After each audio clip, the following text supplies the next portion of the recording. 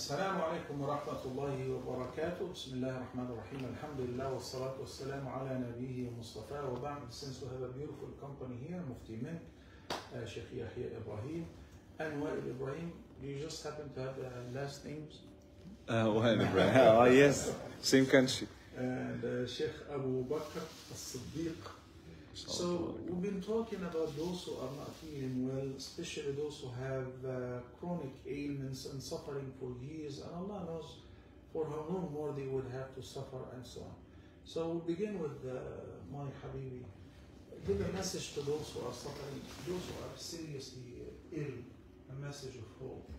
And also from our experience, how some people survive fatal diseases.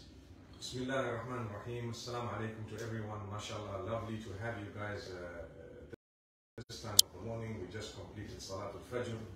And MashaAllah, it's an amazing gathering.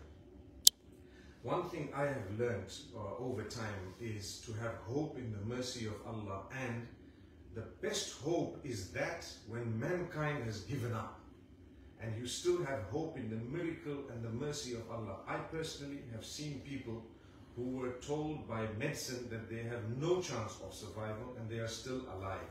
So my brothers, my sisters, if you are unwell, terminal, or whether it's just another sickness, serious or not, ask Allah for cure and have conviction in your heart that Allah is able and capable, because He is. If He created you in the first place, then to cure you is a minor thing, And there is always a cure on earth. It's just that we sometimes don't know. So to have hope in the mercy of Allah, that's one. To call out to Him, it brings you closer and closer to Him. He loves it. When you have lost hope in the whole world, you are still calling out to Him and you say, no, with Allah we don't lose that hope. Allah is able.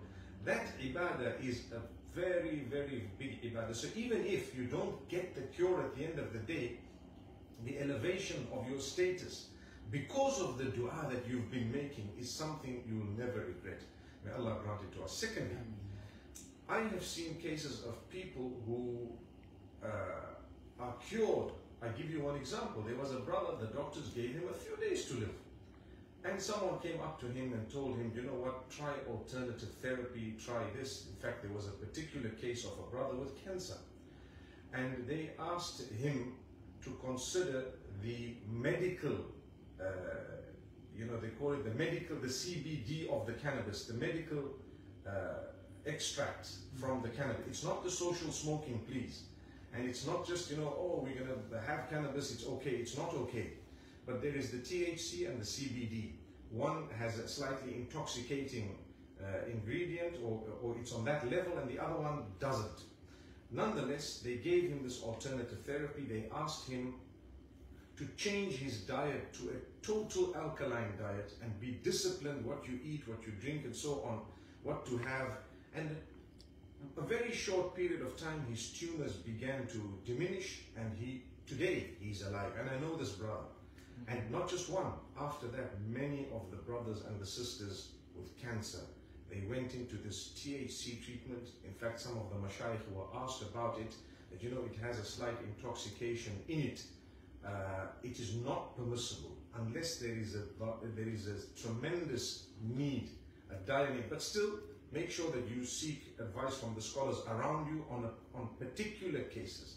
It's not just a blanket ruling to say, guys, go and do it. But the idea here is to present the fact that there are alternatives. Sometimes you need to know. It's not just people who make you lose hope completely. You have 5 minutes to live, you have 5 days to live, you have a month to live, and so on. In their expertise, perhaps it might be right, but remember, for Allah, it's not the case. So we consider alternatives and we don't give up hope. So I hope that what I've just said can inspire you. Number one, to have hope, to make dua. Number two is to try different types of medication, to read up on the sicknesses you may have, and to ask different people, sometimes not just people from one particular field, but perhaps those who might be doing the alternative medications and so on. And the last thing I want to say is, while you're ill, you're still alive. Try your best to be productive in that condition. What it does, it may distract you from the sickness, number one. Number two is you're doing good deeds while you are in bed perhaps, or while you might not be feeling that well. Sometimes those deeds can probably be better in quality and maybe even quantity than the deeds you did while you were healthy. Allah. جزاكم الله خير. Sheikh Yahya. Assalamu alaikum. I just wanted to speak about the power of the mind. One of the ways that medical scientists test the viability of drugs and drug trials is that they'll use a placebo, which is they'll give a sugar pill instead of a real pill, or a medication that isn't actually a medication, to see do people respond to the non-medicine in the same way that they respond to the medicine, which tells you two things.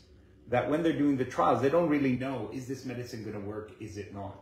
The second, of course, it also tells you that there is a power to the mind, because there are a significant number of people who, when their heart is committed to getting better, when they feel within themselves that they have an avenue for healing, when they are convinced that maybe this medicine is going to be the silver bullet that cures me, they, even if it isn't medicine, they do get better in many, many cases. And I want you to know that having a healing mind is very therapeutic for other parts of the body. And this is something consistent with the sunnah of the Prophet Muhammad sallallahu alaihi wasallam.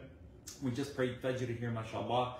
We are encouraged as Muslims to say, رَضِيتُ بِاللَّهِ رَبَّا وَبِالْإِسْلَامِ دِينًا وَبِمُحَمَّدٍ صلى الله عليه وسلم نبيا ورسولا.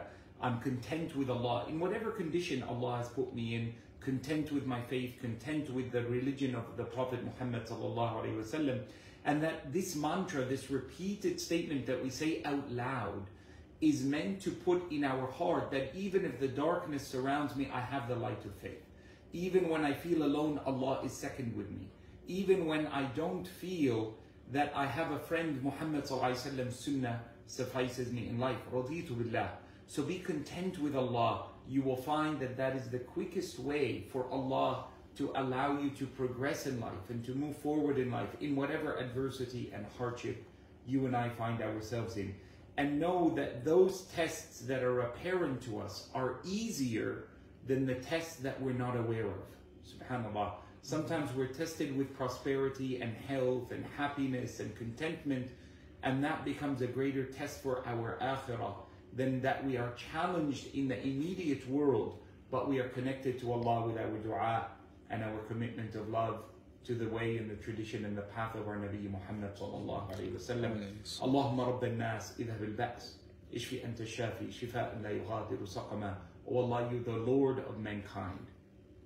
You are the provider of healing. Send your healing upon those who are in need of it, O Allah, and remove from them this impurity and hardship, and give them vigor after their weakness and loss of strength. Allahumma ameen. Ameen. Ameen. Jazakallah khair. Sheikh Abu Bakr, Habibi brother Abu Bakr. of the one ummah in Nigeria. Assalamu alaikum wa rahmatullahi wa barakatuh. Wa alaikum assalam. It's an honor to be seated with the Mashayikh and after Fajr today having this conversation. And one thing that comes to mind is the narration of Nabi Ayub. Nabi Ayub, a prophet of Allah subhanahu wa ta'ala, one who was known to do good, one who was sent to guide his people. But yet Allah subhanahu wa ta'ala tested him with ailment, or with this illness, which lasted for many years. Sometimes you could do a lot of good and you could have a lot of good in you, but when Allah tests you, this is something for you to really reflect on and say, okay, is this a means of blessing or drawing closer to Allah? Is my patience going to reward me? And certainly this will happen to you, that if you are doing good and Allah does bring such a trial before you, then it is a further means of elevating you in His sight. Remember Nabi Ayub alayhi salatu wasalam, for his patience, subhanallah, Allah subhanahu wa ta'ala replaced everything that he felt he had lost and brought it back in many folds. But it was that patience that was most important, when everything he thought of was just the pleasure of Allah subhanahu wa ta'ala.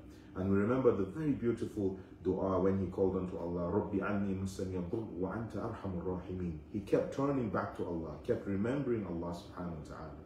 So in our state, and for anyone who finds themselves in any state where, whether a terminal ailment or one that isn't, whenever we turn back to Allah in such a condition, Allah subhanahu wa ta'ala will always bring a way out of that difficulty and that trial. And just like the sheikhs have said, for you to hold on to Allah in a time of trial, this is the best thing. A trial that brings you closer to Allah is better than prosperity or any blessing that takes you further away from Allah subhanahu wa ta'ala.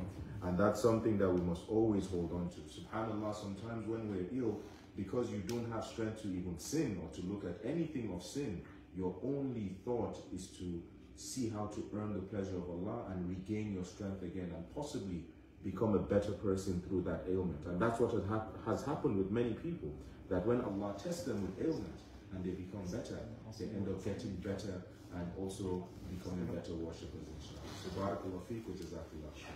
Jazakumullahu khairan. Where to go, As a Sheikh? matter of fact, I want to tell you that Mufti Menk, Mufti Menk would like to share with you some facts about a beautiful book, The Wheelchair, which was authored by the cameraman.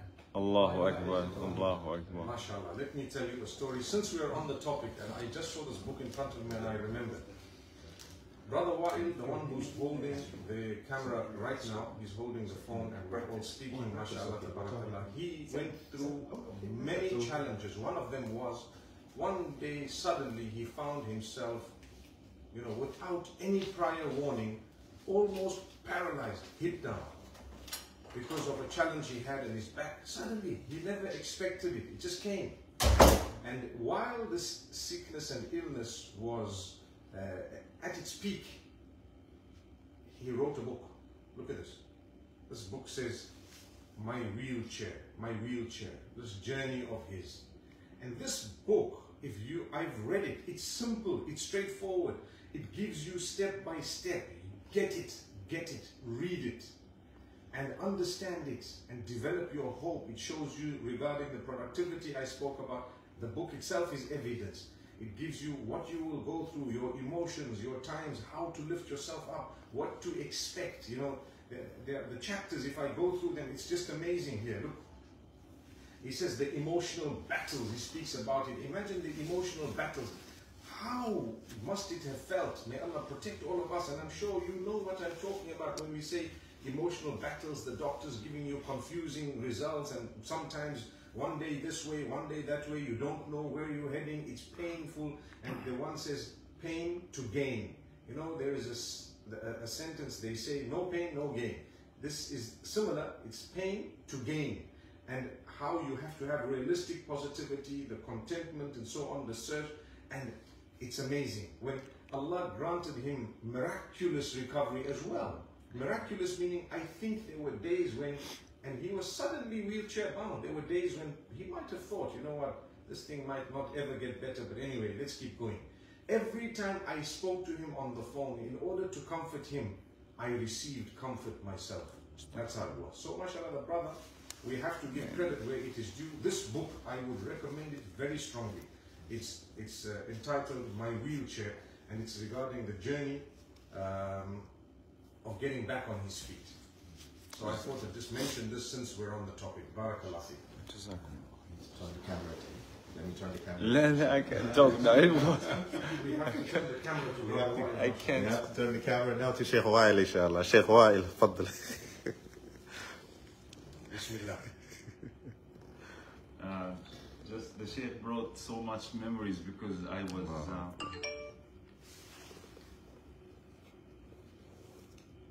Bismillah, Bismillah, Sheikh.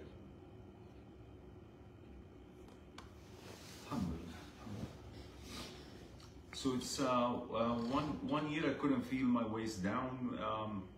Wheelchair, subhanAllah, and as the Mufti said exactly, he said what exactly I felt, and that's it. The rest of my life would be this way. But Allah subhanAllah, it was Sheikh Haytham Haddad, one of our beloved mashayikh, who called me one day, and I'm crying on the phone and complaining about the pain, the physical, the emotional, all these things were like, I remember my wife telling me, stop screaming. I can't, like it's not me screaming really, it's the pain. And Sheikh Haytham Haddad, I'm complaining to him the same way how I used to complain to my wife, and he told me something very interesting. He said, why are you complaining? I will never forget this. Actually, this is the phone call that got me to write my book. May Allah bless you, Sheikh Haytham. He said, we always focus on the pain, but we don't remember the patience. We don't remember the reward associated with the pain. You say, Alhamdulillah, you have that amount of pain that will elevate your status if you demonstrated patience. Another thing that I wanted to mention also is to remember the reality of this dunya. My brothers and sisters in Islam, this dunya was not meant to be a paradise, was not meant to be a place of comfort. It is meant to be a trial, a place of trials and tribulations. Subhanallah. لَقَدْ خَلَقْنَا الْإِنسَانَ فِي كَبَدٍ. This is how Allah subhanahu wa ta'ala created us, in a continuous state of toil and tribulations. So if we understand the reality of the dunya, then when we are struck with calamities of that nature, we will understand, Inna lillahi wa inna ilayhi raji'un. We all belong to Allah, and to Him we shall return at the end of the day. So you better return to Allah in a state of patience than despair. May Allah subhanahu wa ta'ala grant you ease. Those who are physically, mentally, emotionally, psychologically are going through challenges, remember, it is meant to be this way. أَحَسِبَ النَّاسُ أَن يُتْرَكُوا أَن يَقُولُوا آمَنَّا وَهُمْ لَا يُفْتَنُونَ. Do you think just because you are a believer and you said La ilaha illallah, you will not be tested? وَلَقَدْ فَتَنَّا الَّذِينَ مِنْ قَبْلِهِمْ فَلَيَعْلَمَنَّ اللَّهُ الَّذِينَ صَدَقُوا وَلَيَعْلَمَنَّ الْكَاذِبِينَ. Allah tested the people before you, including the prophets. The Prophet Muhammad ﷺ was burying his dear son. Can you imagine, a little son? And he was demonstrating his emotions to everyone. إِنَّ الْعَيْنَ لَتَدْمَعُ. My eyes are shedding tears, my heart is shattered. But we only say what is pleasing to Allah. And this, I want to end with this. Express your humanity. Cry, scream. Don't listen to my wife's advice. Scream if you are going through this. You are a human being. You can't pretend to be something else. So express your humanity, but act in accordance to what is pleasing to Allah subhanahu wa ta'ala. That's the only thing. And that's why we need each other. You see, one phone call from Sheikh Haytham al-Haddad changed my mindset completely about my condition. And as a result, alhamdulillah, I can walk, alhamdulillah. Yes, I have some numbing, and some people say, why are you limping? I say, are you kidding? This is the best thing ever. Alhamdulillah. Yes, he had similar condition. Yeah. So everyone was expecting to hear the news of his departure at any moment. But subhanAllah, then a year later I meet him in a conference and he's racing to the masjid. MashaAllah. And he had also a back condition, is what he told me. He had similar back condition. In addition to a tumor and so on. In fact, this live broadcast was meant to encourage those who are in pain that you're not alone, and Allah subhanahu wa ta'ala wants to raise your rank and also wants to forgive your sins. And if there is nothing in being tested with the severe ailment and pain, but to wipe out your sins, it would be more than sufficient. It's very, very satisfactory. But there is even more behind that. Alhamdulillah wa shukrillah. I want to say one more thing, Sheikh. You know, some people ask, can I make dua because of my severe pain and what I'm going through that I die? So the answer is, you make a dua, oh Allah, keep me alive for as long as you know life is better for me. Because there might be moments within that pain and within that struggles where your status will be so much elevated. Had you died before that, then what? So you don't know, perhaps during your pain, and you might be cured. I mean, we have hope in the cure. But during that pain, your status is so much elevated, and Allah may take you after that. He may take you whenever He wants. So you say, oh Allah, take me away when you know that it's better for me to go, and keep me alive for as long as you know that life is better for me. That's actually a sunnah dua. So I just thought I'd mention that, because many people ask, Sheikh, can you pray for me that Allah takes me away? That's not a dua. Let Allah do what He knows is best for you. That's what it is. Brother Wael, can people get this on Amazon? Yeah, it's available. Okay, so my wheelchair by Wael Ibrahim. Amazing. E-book and physical. Yeah, because they were asking actually in the hold comments. the book in your hand, it actually feels so much better. When you read it, you already start feeling the book. But still, inshallah, may Allah grant that. Whatever we just mentioned right now is actually in the sound hadith, and the Nabi sallallahu alaihi wasallam said, لا يتمنين أحدكم الموت لضر أصابه. None of you should long for death simply because he's been afflicted with a calamity. But if he is really cornered where he doesn't have any other choice, then let him invoke Allah as follows.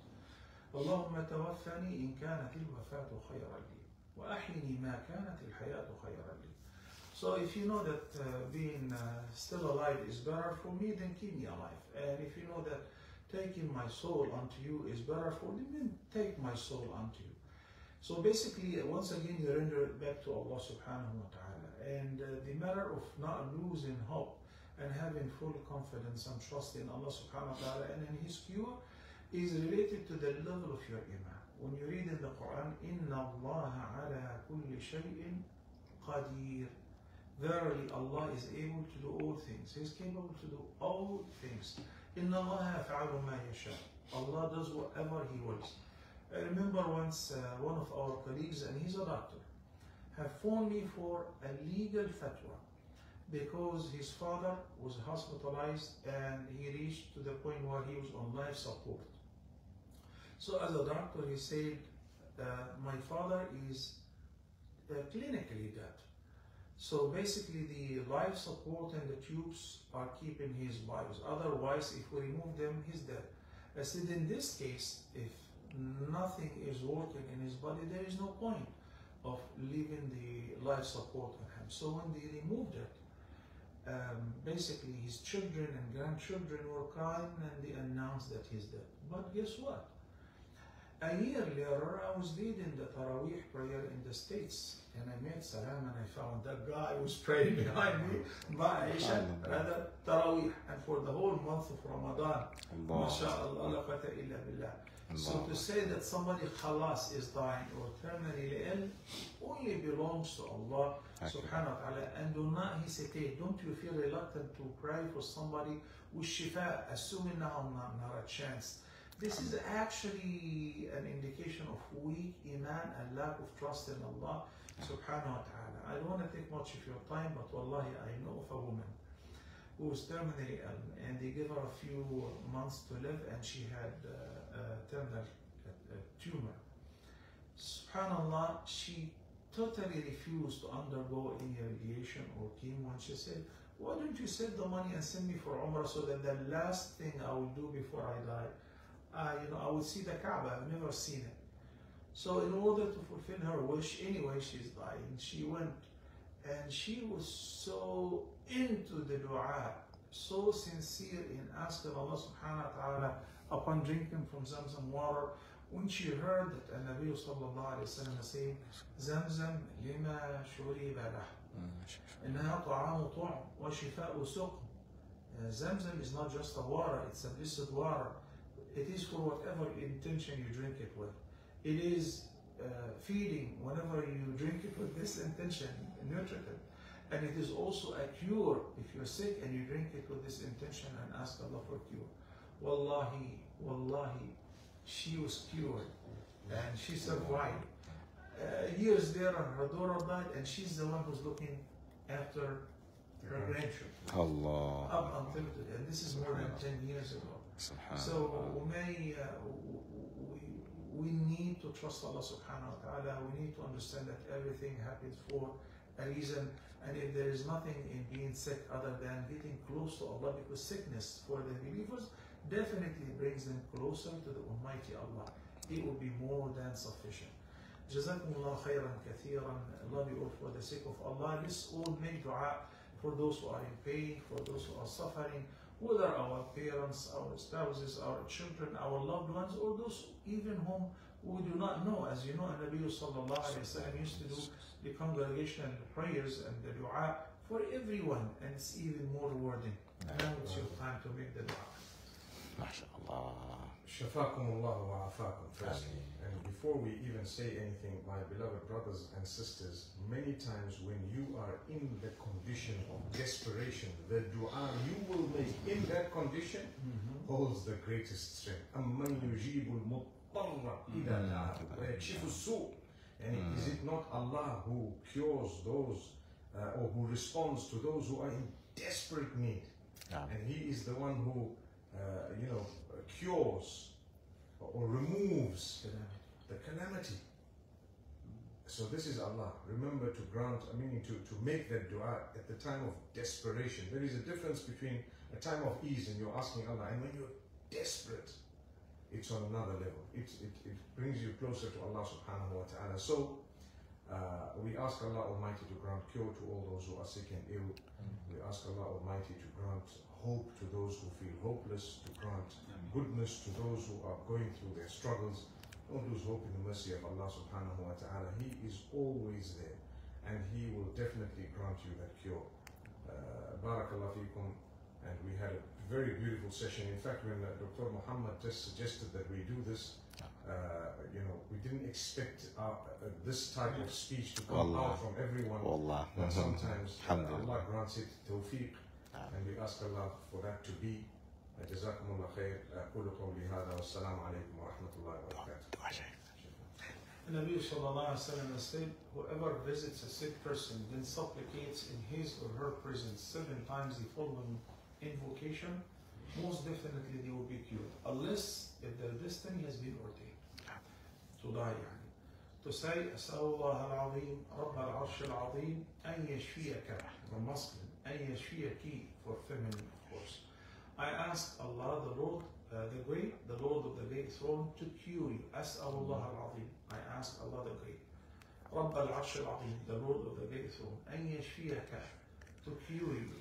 To say 7 times in the presence of a sick person. When you visit them, you're entering a garden paradise. لا يزال في مخافة من الجنة. And then Allah subhanahu wa ta'ala would accept your dua because you've made an effort, you visited the sick person, and you prayed for him. So do not forget, more important than taking the roses or the chocolate or the gift, to make the dua and the ruqya. Do not belittle the power of dua. And also يستحب التنفيس في الأجل. And this is a beautiful thing only in Islam, which is التنفيس في الأجل. Even when you visit a person whom the doctors say it's a matter of a few days, say, oh, mashallah, I heard about another person who had the same condition and he lived for 10 years, or my uncle, and give examples, not the opposite. Yeah, give them hope. So we ask Allah the Great, the Lord of the Great Throne, to cure all those who are sick. نسأل الله العظيم رب العرش العظيم أن يشفي الله المسلمين أجمعين وصلى الله على سيدنا محمد وعلى آله وصحبه وسلم. سبحانك اللهم وبحمدك نشهد أن لا إله إلا أنت نستغفرك ونتوب إليك.